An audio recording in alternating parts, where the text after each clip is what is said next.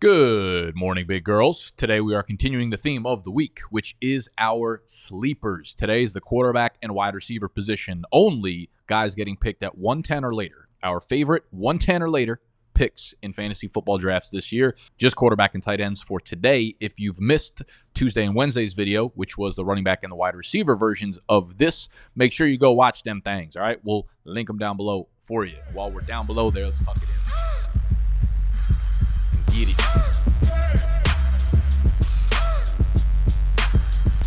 And if at any point you just want all of these players, you want all the lists, you want all the sleepers, you can get that in our draft guide, which is available for discounted pre-order price right now on BDGE.co, or the cheapest way to get it is by depositing on Underdog Fantasy using promo code BDGE. $10 will get you deposit bonuses plus the draft guide absolutely free. That is the cheapest way to get it. That is the best way to support our brand. The best way to support your fantasy team is by taking Matthew Stafford as your quarterback this year. He's currently going off the board as the 19th quarterback, pick 132. I've said this quite a few times, but he played 15 games last year. Had you paced him out for a full 17-game season, he is 5 yards short of leading the NFL in passing yards. I think most people view the Rams last year as a team that just got lucky, that far outperformed where they should have, right? Which is true to an extent, but they outperformed where they should have, not because of luck,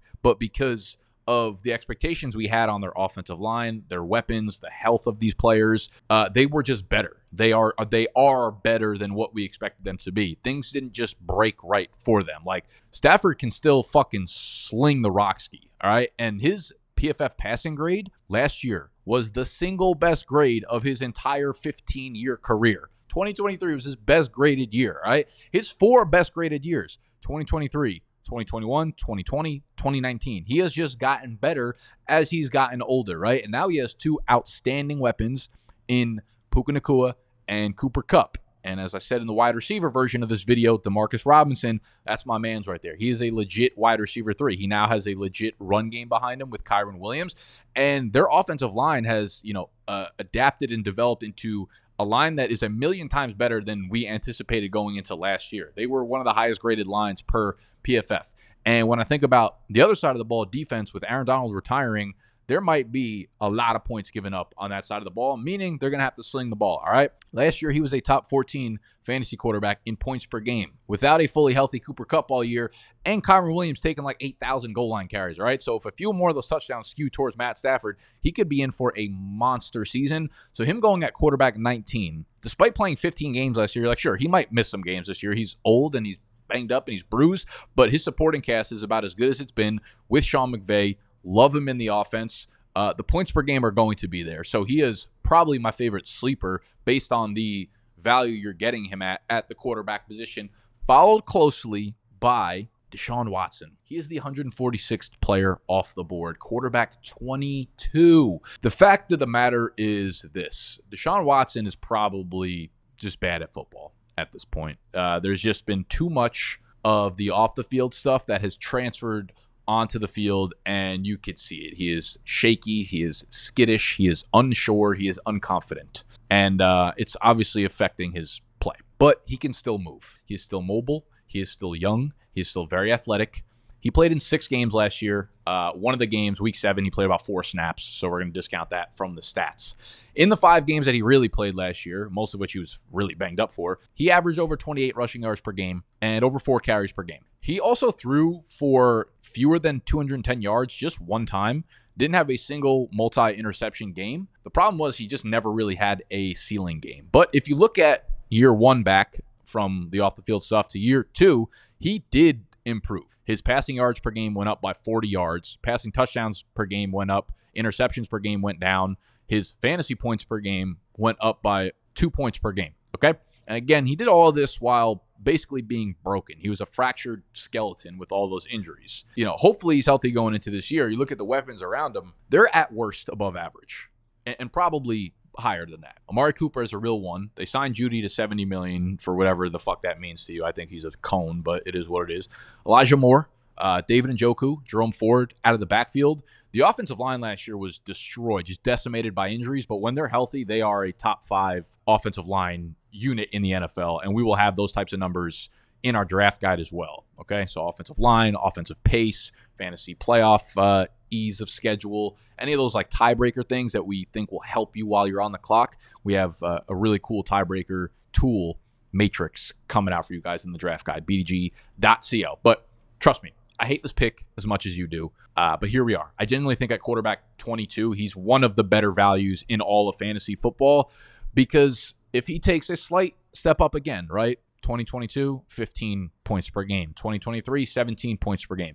If he jumps up again a little bit, has a little bit more consistency, the offensive line doesn't get hurt, goes up to 19 points per game, you're looking at a really, really solid, like low-end quarterback one. Will he ever recapture who he was? Unlikely. But I still think he could be extremely useful in fantasy football, and he shouldn't be going like undrafted, unusable. He's like one of my favorite quarterback 2-3s to draft in underdog drafts right now. The rest of the sleepers, I think I'll probably go more in on them in the breakout version of this video, where I think they have a little bit more upside and they're a little bit more valuable. So we'll kind of switch speeds and go over to the tight end position. And the first guy up on this list, right, my criteria for getting onto this list was that you had to be at pick 110 or later, and this man's is the 110th pick overall in drafts, and that is Dallas Goedert of the Philadelphia Eagles. Now, this passing offense has kind of just been discounted, I feel like, overall because of how the second half of the year played out, and it should be. But I like Kellen Moore coming in as their offensive coordinator. He is a very fast-paced offensive coordinator. They're going to run a lot of plays. They're going to throw the ball a lot. And they used the tight end a lot in L.A. last year when Kellen Moore was the OC. They obviously used the tight end a ton in Dallas when he was the OC. Like every single year, didn't matter if it was Jake Ferguson or Dalton Schultz or whoever was the tight end in Dallas when Kellen Moore was there, ended up being a top 10 or 12 fantasy tight end. All right. I think the hate on Dallas Goedert has just gone too far. He's been really, really solid yardage wise, basically his entire career. Motherfucker can't score touchdowns. So, okay. When I'm looking back at like what are the benchmarks that he needs to hit to be like the tight end, 8 or ish. That's what you're looking for. When you're drafting tight end 12, you're hoping he can give you like top 8 upside. And I went back over the last 8 years. The tight end who had the 8th most receiving yards each year, on average, has around 698 yards. Last year, Goddard was on pace for 718. In 2022, he had 702 in just 12 games. He had 830 the year prior in just 15 games. So again, like the yardage, the production, the involvement is never a concern, except down by the end zone and the red zone. I like Goddard 1,000 times more in PPR leagues than I do in standard or half PPR because he's just not really a part of their game plan when they get near the end zone. It is the tush push. They're going to use Saquon. They use A.J. Brown. Like Goddard's never really been a dude that they talk about it all summer about how he's going to be a huge red zone weapon, but last year he got 3 end zone targets. In 2022, he got 2. In 2021, he got 2. There's no unluckiness going on there. They just don't use him in that part of the game plan. So if he's not going to be a high-end touchdown producer, you can't rely on him to be a standard or half PPR standout. But in full PPR, I think you could be looking at like a discount version of, dare I say, Evan Ingram, but in that vein where he could be a high-volume player that ends up with 800 receiving yards, 65, 70 catches, and you feel pretty good looking back on it by the end of the year. So I think the hate on Dallas Goedert has gone too far. You want to talk about a dude who could not score touchdowns? Hear me out on this one. Hear me out. I haven't heard a good case for this guy pretty much ever, but I'm hopefully about to make it for you. Tyler Conklin of the New York Jets. I could see Tyler Conklin being a legitimate red zone weapon for Aaron Rodgers this year. Conklin has weirdly had exactly 87 targets in 3 straight seasons, catching 61, 58, and 61 passes. Over the last 3 seasons, there have only been 4 tight ends that have had at least 58 catches in all 3 seasons. Travis Kelce, TJ Hawkinson, George Kittle, and Tyler Conklin. Last year, Tyler Conklin ranked 5th in slot snaps amongst the tight end position, 9th in total routes run, 9th in air yards, 6th in deep targets. He just needs to score some touchdowns, and with Aaron Rodgers as the quarterback, his touchdown higher lower on underdog right now is 27.5. That's way too high for me, but that's what Vegas is saying. So they're expecting Aaron Rodgers to throw a lot of touchdowns, and Tyler Conklin is the tight end there. He is clearly the starting tight end there. He hasn't scored a touchdown in 26 games. Tyler Conklin hasn't scored a touchdown in 26 games. What are we doing here? If you add, right, I said he's one of four tight ends that have had at least 58 catches in each of the last 3 seasons.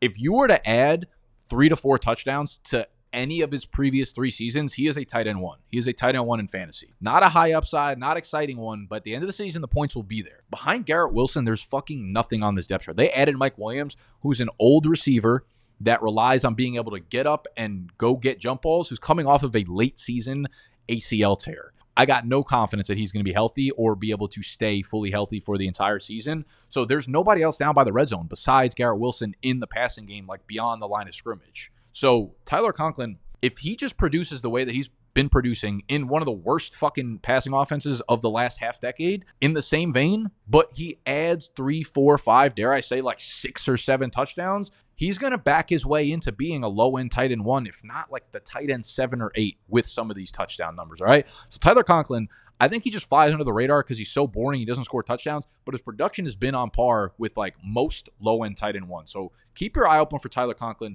Start drafting him in the later rounds of underdog best ball drafts. In that same vein, actually literally the opposite vein, but same kind of tier when we're talking about touchdowns, Hunter Henry. I like drafting him at the end of rounds. The Pats scored, he's getting picked like 162 right now, 165. The Pats scored 16 passing touchdowns last year. Henry had 6 of them. 6 of 16, 37.5%. In 2021, Mac Jones' rookie year, when he had like a good year and the team threw 24 passing touchdowns, Henry had 9 of them. 9 of 24. 37.5% again. He is just a very, very solid red zone target for them. And again, I think this is just something you're going to hear me say throughout the entire summer. We have to leave room for these teams in full, like, swap energy rebuild mode. Drake May, new coaching staff, new weapons. We have to leave room for them to be better than we are projecting them to be. And if they are, and this team is not like the worst offense in the NFL, Henry's probably going to score another handful of touchdowns, 5, 6, 7 touchdowns, and be one of Drake May's favorite top red zone targets, okay? So keep an eye on Hunter Henry. He's a touchdown machine in a fucking malnutritious offense, all right? So Hunter Henry, and the last guy up on this list, we've got Noah Fant. I know, Big Adam over here at BDGE has been kind of running his mouth about Noah Fant all summer. So he's finally got me on board, and I've talked about him a little bit, and his ADP and underdog is starting to spike, and probably because we're making so many fucking videos about him. But when I look at Seattle, they bring in Shane Waldron to call the plays and run the offense. This is going to be a very new offense out there in Seattle. It will not be run first. It will be very pass heavy. They will drop back and slang the ball quite a bit. And without any sort of pressure on Noah Fant, he should be open quite a bit. And they've got rid of basically every single tight end that they had in the depth chart that had been soaking up random targets, the Will Disleys of the world, like those types. None of them are on the Seattle roster anymore. Noah Fant is the one that got extended. So he is continuously on the roster, and they paid him money to be the starting tight end there. He is that high upside breakout, like what David Njoku did last year, probably because of lack of weapons, but he's the same guy where he's not like a phenomenal football player, but if you get the ball in his hands, he can make plays. And when I look at what this offense could be, last year I went back and looked at like the Washington offense, just like pass to run ratio. They threw the ball over 38 times per game, and it probably was only limited to that because they kept beating the shit out. Like the University of Washington was obviously awesome last year. They kept beating the shit out of opponents. So there was a ton of games where the whole second half was just running out the clock and running the ball. So they were probably going to throw the ball 40, 41, 43 times per game.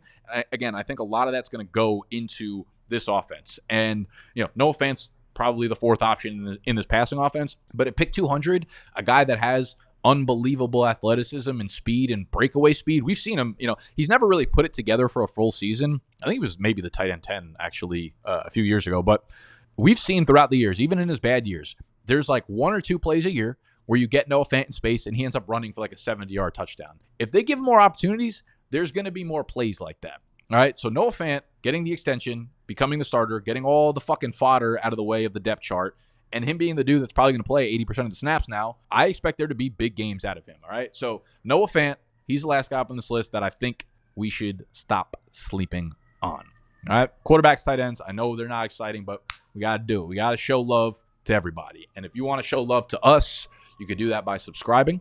You could do that by going to cop the draft guide, bdge.co, or the cheapest way, least expensive way, Underdog Fantasy, promo code BDGE. When you deposit $10 or more, that'll get you a bunch of deposit bonuses on Underdog to draft with us, to take those higher lowers, and it'll get you the draft guide for free when it launches on August 1st. Okay, I'm out of here. Have a fucking phenomenal weekend. We've got the live trivia event tomorrow morning. So I'm probably deep in prep for that right now. If you're in the tri-state area, last-second ticket purchases, we probably still got a couple available up on BDGE.shop if you want to meet the boys. If not, it's okay. Keep watching, keep yapping, keep sharing, keep commenting. I love you. Smoochies.